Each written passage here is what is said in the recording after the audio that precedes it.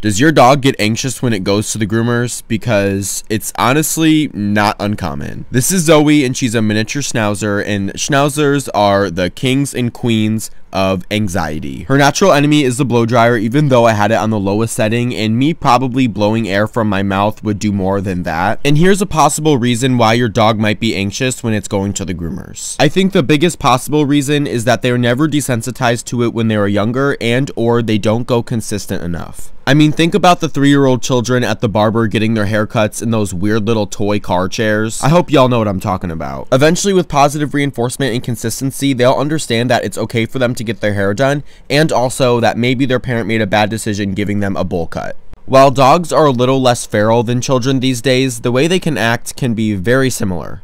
Our dogs are basically our babies, so make sure to book your next grooming appointment and please stay on a schedule. Bye, Zoe.